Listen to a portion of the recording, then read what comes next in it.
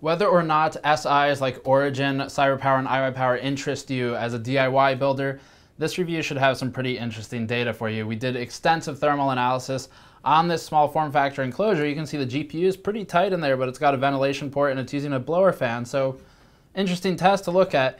So we have extensive data that may be interesting whether or not you're going to buy one of these things. Now this is an Origin Chronos. I think it's the VR edition, though they also have a non-VR edition. And it's a small form factor box. I think this is a custom case. I do not know who the OEM is, but I couldn't find it on Newegg. So it is a custom case. It is similar in some ways to iWiPower Revolt 2, the iWiPower's Revolt 2 they made, and that's only because it's also a small form factor box. They've each got their own kind of flair. This one has red LEDs around the window, whatever. It's a box, right? But it's a small box, so that makes thermals pretty interesting.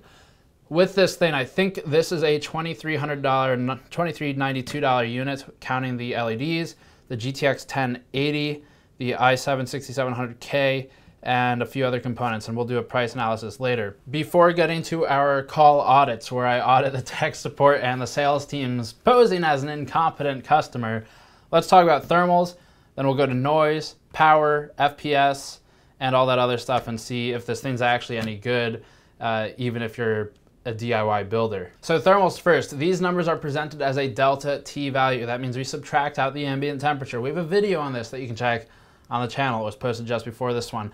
Add in your local temperature to get the full temperature value. The Chronos runs pretty hot. The result of a small form factor box with overclocked components is that it will run hot, and this one hits 74.6 delta T over ambient. That's in Celsius for the CPU cores.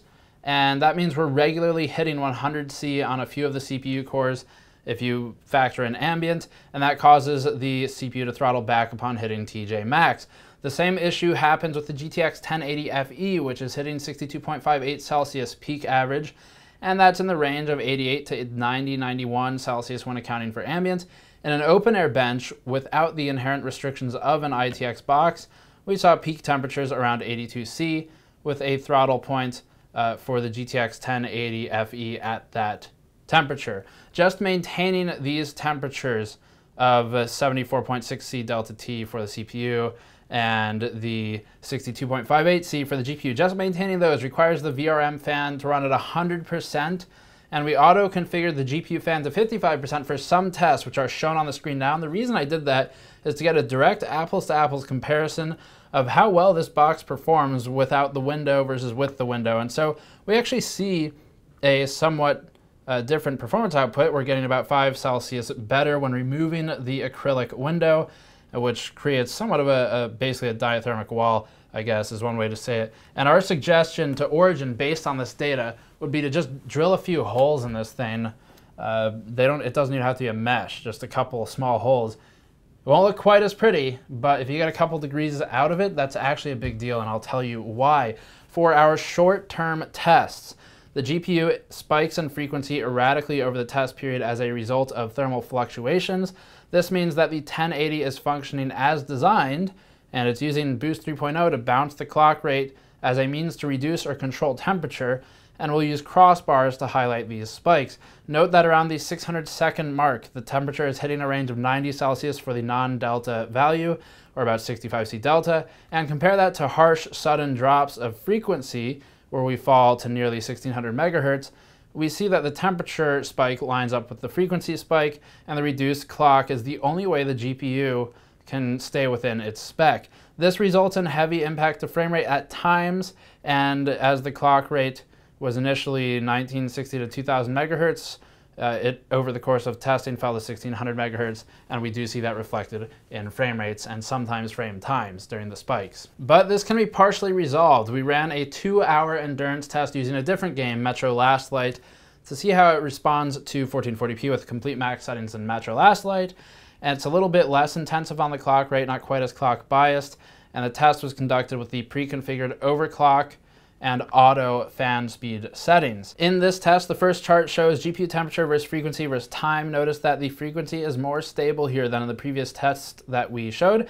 We still can't maintain the 2000 megahertz clock rate, but we're able to sit at about 1900 megahertz. And the temperature is represented as a non-delta value this time, so what you're seeing is the actual GPU diode temperature with ambient added. We're at 90 C here, and the only way to achieve the thermal and clock oscillation stability is to allow the fan to auto boost up to 100% speed or 4000 RPM. That obviously impacts noise, so let's look at the noise data next. This chart shows our noise testing. We subtract out ambient noise floor by using a logarithmic formula for computing the deltas between decibel values, as they can't be simply subtracted. For reference, the GTX 1080 FE on our open air bench is present. Origin's Chronos runs at a pretty steady hum with its idle noise level at about 52.9 dB using the pre-configured BIOS smart fan and auto GPU fan settings. For comparison, the open air test bench with a 1080 FE idles about 37.5 dB, but that is using an X41 CLC and a HAL 90 PSU. These are the only fans in that test system, so they're a good deal quieter than something like an ITX box.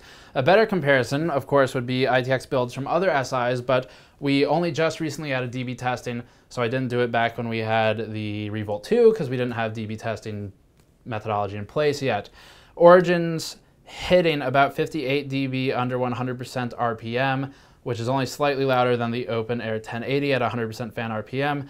The two are more or less the same to the listener, but the big point here is that the 1080 FE will basically never hit 100% fan speeds when in an open air bench or in a sort of full tower case. The only reason it will go that high is if it can't sit steady at 82 Celsius with a 50-ish% fan speed. This case, it can't do that, obviously, so it's pushing pretty hard up to 100% RPM, which is 4000, and then it's able to keep its 90 Celsius temperature a bit better. So it's a fairly loud idle noise level. The GPU fan does regulate itself idle at 1100 RPM, but the CPU fan's pushing 2000. It's one of those slim fans on basically a liquid cooler. It's a 120 millimeter liquid cooler. So it's a little bit noisy idle, but the full load temperature is what you would expect. It's just ideally you don't hit 100% RPM with the GPU fan under full load. So let's talk about power next. The system we have has a 450 watt SFX PSU from Corsair. It's actually a good power supply, and it does sound a bit crazy on the surface to put a 450 watt PSU with basically a flagship card like a 1080, but that's where the world is now with TDP. So technically, NVIDIA recommends a 500 watt power supply. It's a bit of a safe recommendation unless you are putting the system under a transcode 100% workload for the GPU and a 100% maybe large Fourier transforms on the CPU. Unless you're doing that simultaneously, this 450 watt power supply availability is not going to be an issue. And that's not really a use case you would have for almost any system anyway. So the 450 watts is plenty. When we did the testing, I saw a power draw of 282.9 watts for full system power when running 3D Mark Firestrike Ultra at 4K looping using the combined test to hit both the CPU and the GPU pretty heavily. So that's fully within acceptable range. It's a bit over the 50% power draw mark. That's fine. This power supply is not going to be threatened. It'll still live a long and good life. So I will commend Origin on not going overkill with the power supply. This is something a lot of the SIs really fail with. They'll send us, I think iWayPower did this in the past, and I think CyberPower has as well. They'll send us a system with a 700 watt or 800 watt power supply, and it's totally unnecessary. And it just pushes this idea that more watts equals better. But we all know that's not how performance works. So I am glad that in at least this one way, Origin's recommending a good amount of power and not going crazy overkill on it just to spike the price or use MDFs or whatever. All right, so frame rates are next. This is a very trivial test here. It's not like our GPU reviews. With frame rate testing for SI builds, you're gonna see the same performance you see with the review of the GTX 1080, other than the pre-overclock they've applied, but we're still gonna run through them anyway. So just if this is what to expect, if you want to play at 1440p or 480, this system for quick bursted FPS tests shows a 145 FPS average for Black Ops 3 on high with tightly timed 1% and 0.1% lows. Doom with OpenGL 4.5 hits 121 FPS. With settings tweaks or Vulkan, you could hit 144 Hz. GTA 5 has worse 0.1% lows, but is hitting a 113 FPS average. And these charts don't tell us anything we don't already know. Obviously, 1080 can handle 1440p. The same is mostly true for 4K, which is represented on the screen now. The overclock is mostly beneficial, but we do see some stability tests and endurance runs resulting in heat buildup. And this does actually negate the overclock pretty much immediately and drops us down to the 1600 megahertz range, and that impacts frame rate over time if you were to look at such a metric. Now, build quality as a whole, this is one of the places Origin does pretty well. In addition to the power supply selection, component selection I mostly agreed with. I really wouldn't have made any major changes to the components. Now, obviously, this particular case is basically a matter of pick the highest end thing and put it in there. So it is kind of hard to do poorly with that. But the motherboard is a good one. It's an Asus Z170 board. They didn't go crazy in that regard, but it's not bad either. The assembly quality is good. The cable management is very clean in the main compartment. You don't see a lot of cables. One major point that I would really recommend Origin improve on is the PCIe riser cable. And I'm only mentioning this because it doesn't look good. The performance is going to be the same, but the PCIe riser cable they're using basically looks like it has duct tape on it. It's kind of a gray with, I think, green and black. So it's irrelevant to performance. You can't even see it through this window. So the average user is never going to know. But if someone does open it up and say maybe they produce B-roll for a video, it just looks kind of bad. So it's one of those things that making it black isn't going to impact anything other than people won't think it looks bad, which is important if you're trying to market a product. So that is a suggestion I would make, but it's kind of a moot suggestion in the face of performance metrics because it won't impact anything. The other thing with build quality, tubes, cables, that's done pretty well. The overclock was 4.6 gigahertz on the CPU. That's a pre-OC. The voltage, the V-core was maybe a little aggressive, but I would not feel bad about the V-core. I think it was pushing like 1.3, something like that. I don't feel bad about it, but not bad for something that's getting pushed out of a factory. The GPU was hitting a frequency of 1961 megahertz, also not bad. Unfortunately, can't really sustain that because of the thermals, but it's a decent overclock overall. I believe they use EVGA Precision. That's pre-installed. It auto boots with startup, so everything's done for you, and that is something that they do well. Psu Selection is good. They didn't go crazy with any of that stuff. Price is okay. If you went to Newegg or whatever and sort of picked this out yourself, which I did, you'd be looking at about $1,800 for the build DIY approach. That's assuming you can find an ITX case that's similar to this. I kind of just picked a Silverstone RVZ case. That's, I think, $70. So you'd be looking at about $1,800 to $1,900, and then obviously you build it yourself. This is $23.96, having the notes here in front of me now. That includes the $15 LED strip, so it's $23 something. That puts Origin at about $580 almost, more than DIY, and that makes them really a premium over some of their competitors. iWiPower is about $100 to $200 more on average for most of their systems if you pick strictly part versus part. We're not changing the part selection here. CyberPower is about the same, $100 to $200 more, and that's really not unreasonable. If you don't want to build a computer, to pay someone $100 to $200 to do it for you is not that bad of a deal.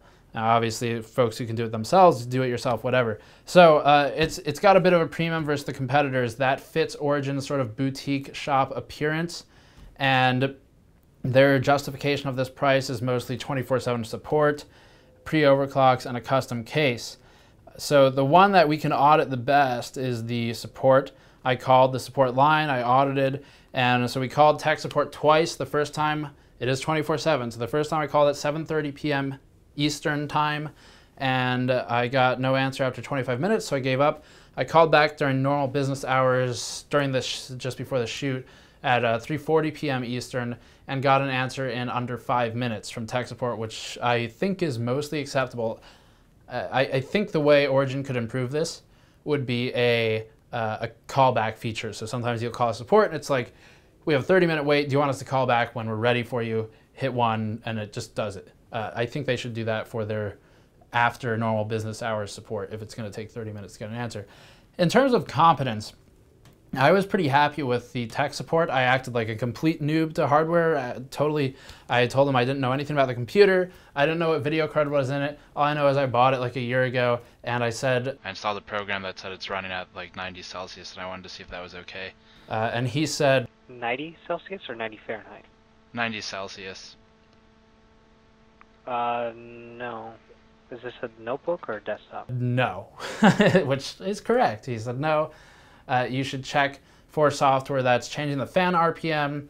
You should check ventilation, dust, all the normal suggestions. So I completely agree with all the suggestions made. Those are the ones I would have made myself, troubleshooting with someone who doesn't know what they own. And I think they've done well in that regard. I also called sales support. I got an answer in about a minute. Sales is always that way, isn't it? Because they want to sell you something. And sales support, I basically said, I'm on your site. I don't know what I should buy. I have a 1080p monitor. I'm playing GTA 5 and Mirror's Edge at high settings. What's a good video card for me to own? And I was expecting them to say buy a 1080 because it's the most expensive and they've got an idiot on their hands, me, who clearly doesn't know any better. They didn't. They said, he actually directly said, I'm not going to push you to the 1080. I think it's too expensive for what you're doing. The 1070 makes more sense for you. And I more or less agreed with that based on the kind of price range I gave him. I also asked him, should I get 8 gigabytes of RAM or 16? He said, you don't need 16 gigabytes for just gaming and watching streams. You'll probably use 6 to 7 gigabytes during those tasks simultaneously, but you'll be fine. And I agree with that as well. That's data I've seen.